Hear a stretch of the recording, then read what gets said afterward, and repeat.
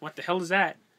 Reaches in, he's like, I got a chocolate bar for you. Remember, I fed you. Like I gave you last night, because I apparently didn't listen when he said, don't feed you after midnight.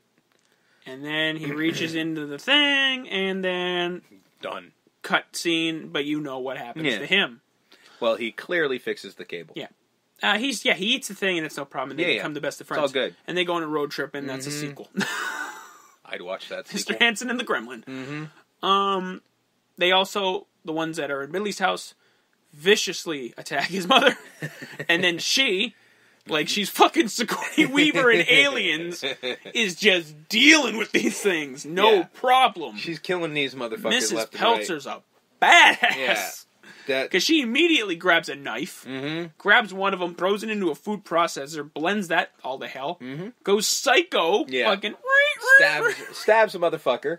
There's also supposed to be another scene that it apparently is in the background if you look when she's about to microwave one of them. If you look in the back, you can see the gremlin that she stabbed trying desperately to pull the knife out of his face. There was supposed to be a couple close-ups of that, but somebody somewhere went, oh, Jesus, no. Yeah, because this is a kid's film. Yeah. But then she blows one up in the microwave. Which, ironically, that special effect done exactly the same way as they created the Mogwais. Yeah. You just threw a balloon full of fucking shit and then just literally nuked it. Kaboom. Yeah. And how did she kill the fourth one? She chucked him in the fire, right? Yeah, the fireplace. Yeah. She chucked it, but then Stripe gets a hold Billy of helped. Her. Oh, yeah. That's the one that was choking her. Yeah. And then he fucking boots it into the fire. Yeah. And then Stripe gets away. Mm-hmm. So 4 dead. Yeah. Stripe's alive, and I guess the other one's alive that killed Mr. Hansen. Mm-hmm. So now he's just like, well, fuck. We're fucked now. Stripe, but here's the thing. Stripe goes into the YMCA to get an army, because he knows if he jumps into the pool, he can just create an army of gremlins. Mm-hmm. There's that second one that was at Mr. Hansen's. Yeah. Why was he never the second in command? Because I don't think he was ever around.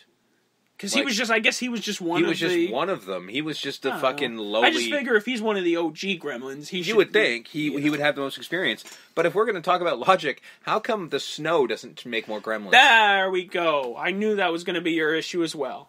That drives me fucking nuts. Throughout this entire film, they are running through the snow, and snow is water. Mm-hmm. So, because at the end of the movie, when we're going to get there, but when it was just Stripe left, he could have just dived into the snow.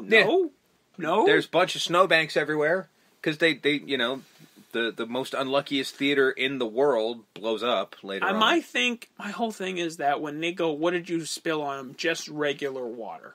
So maybe... No. That's their cop-out. Their cop-out. Because... It's not accurate. Here's why. Where do you get your tap water from? Oh, I know. I'm aware that, You get it from... Because I'm watching this movie thinking You get the it same from the thing. ocean, which comes from rainwater. So in our tap water is rainwater. Rainwater is snow water. It's the exact same shit. Unless they need fluoride, which I don't even know if they actually introduced in 1984... There is no reason. This is what I'm getting at. I have the same issue. See, the whole eat thing, whatever. The whole time thing, whatever. Yeah. This, I agree with you on. But at the same time, this is also going to be, it's a movie, shut the fuck up. This one is, It's I think both of them are the same. The logic, if you read into it too much, the logic falls apart and you can't say shit. And then you don't have a movie. So we get the whole, goes to the cops, but the cops don't believe him. Mm-hmm. One of the cops played by fucking Jonathan Banks, who's Mike from Breaking Bad, and I'm like, hey, that's what he looks like with hair. Yeah. That's cool. Nice to know. They're not in this movie much long either. No. Rampage through the town. Mm-hmm. Gremlins are killing people. They kill the cops, right? Yeah, they do. Because the cops are driving, they cut their brake or their whatever, and then they flip it, and I think it's established that the cops are killed. Yes. Or at least... viciously hurt because you never see them again. Mm-hmm. They crash through the Fullermans using his his party plow. Or not his party plow. His machine plow, that he snowplow. There was a scene earlier where he looked like he was going to drive drunk, and but he had a Phoebe Cates told him not to, so he was like, all right, it's basically like a snowplow / like Snowcat from The Shining. Yeah, like same kind of idea. And then it established that he dies, but then we find out later that he didn't die. Yeah, because he's just like, no, they called and That was because the cops were like, "Oh, it's just a freak accident." That was the studio going, ease up on the death. You've already got 4. Yeah. Pull one back. Plus, he's in the sequel. Yeah. They kill people. Fucking Mrs. Deagle is murdered. Yeah. So she's with her kitties. Yeah. And the whole, those Christmas carolers, I'm gonna spray them with water. But then it's just like, because maybe that's what they were hoping for? No. Well, at the same time, they seem to be smart enough to know what a Christmas caroler is, which I don't know where that came from. How did they figure that out? Yeah, because she goes to the door and they're just... Yeah, they're all dressed up and they're singing the smoking one, smoking, so I'm like, okay, that's attention to detail. And yeah, they know what Christmas carolers are, and then she decided she was going to spray them with water. I don't know. So she's like, not now, I can't die now, or whatever, and then she gets in her chair to escape. Yeah, because she's got one of those chairs that helps you up the stairs. And they mess with the wires, and she goes... It is the longest staircase in the history of ever. And then just launched right out the window. That is the weirdest shot that drove me insane every time I've seen it. Where, like, it's clearly just like the one spiral staircase. And yet... they show her spinning and spinning and spinning. It's like the same shot repeated. It goes on forever. It goes on. I'm like, she's got a 20-story house. And then she gets flown out. She fucking murked. Oh, yeah. Here. And then they're just like, and then they find her like, is that Mrs. Deagle? Like, she's dead. Like, no, we gotta call the just fucking like, dental records in on this one. Oh, well, Merry Christmas. Yeah. That old lady on the sidewalk. Yeah. Get the Rockin' Ricky. Yeah. The DJ. Who we've been seeing billboards for all over town. One of those, like, you guys gotta stop calling in, this Orson Welles stuff is getting too old for Rockin' Ricky. Until that is actually a reference, if you don't know what that is. Yeah. Some people may not know. War of the Worlds. It was, the 40s, I think? I think so. They randomly decided one day to have Orson Welles read War of the Worlds on the radio. And it terrified a shit ton of people who didn't know it was a story. He played it for serious. Yeah, it was just supposed to be a radio play. If you listen to that original recording, he makes it sound like it's the aliens are here. And we're fucked. Yeah, it was just supposed to be this great sci-fi reading. But they made a movie. Yeah, they did. About John Ritter was in it. No. A recent movie. Oh, really? About a town that actually freaked the fuck out. Yeah. Yeah, no, that happened a lot. There was a specific town that they did. They did one in 1983 that showed that, and that one had John Ritter in it. And then there was another one recently, the same thing. Yeah, no, there were people who were trying to leave their town. Yeah, their towns freaked the fuck out. Like, it became panic in the streets for a long period of time, and then that basically made it so that. So I appreciated the reference. Yeah, it was a great. And then move. the Gremlins break in. You think he dies because he's like, "Oh no!" But he's okay because again, I guess we have enough death. Mm-hmm. Party at the bar! The Gremlins are having themselves a great time. And Phoebe Cates is serving them. Yeah, she's like lighting their cigarettes and... What? There's Gremlins playing poker, there's Gremlins playing pool, there's one who's smoking 3 cigarettes at the same time, she looks down, there's one that's a flasher, and he's like, ah! Like, I love that little guy, that's hilarious. I want him around at parties. Why are you serving them? And then eventually she has enough of it, and then she grabs a camera, starts flashing them with the camera, escapes, Billy saves her. Mm-hmm. She gets out. And he doesn't really save her. He just he drives up, and then he's like, hey, all right. Because I think, he hits the high beams on the car. He does, yeah. Because her camera runs out, and then he hits the high beams. Mm-hmm. That gets her out the door. They go kids, off. A camera... A Polaroid camera is a cell phone without the phone part. You only take pictures with it. Oh, what? Actually, they do have a modernized version of it. Yeah, I know. That was the dumbest thing I've ever seen in my life. Because let's all regress in technology. Mm-hmm. And then we get one of the most what-the-fuck moments, out-of-left-field moments in maybe film history. And one of the things this movie's famous for, I think. It's my favorite scene in the movie. I'm not kidding. Besides the Gremlins and Gizmo and the whole "Don't feed them after midnight" thing, people remembering Gremlins for this story. Yep.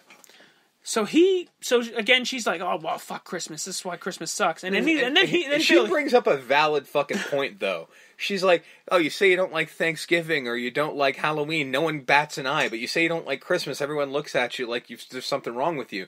She's not wrong. A valid fucking point. She's absolutely not wrong. Christmas is one of those things where just like, well, I don't like Christmas. Yeah. The fuck is wrong with you? Yeah. And it's like, some people, it's just a fucking day, man. Well, I mean, it is just a day for some people. That's just, exactly. That's how religion works. Yeah. But so he's banging on like, I just can't believe you don't like Christmas. Yeah. Why don't you like Christmas? And then she proceeds to tell this story about her father, which I unfortunately found funny.